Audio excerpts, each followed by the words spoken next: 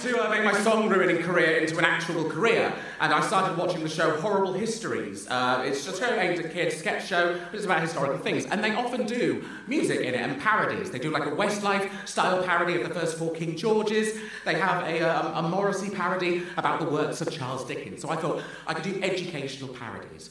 So I went to a school, which opened across the road from me, and I went in and went, I've got this new idea, I'm going to do educational parodies. Is there any sort of room for it? And the head teacher went, well, we've only got space in the religious education department. Do you have any songs about religious education?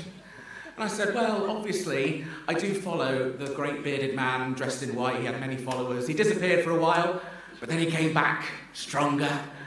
It's Craig David.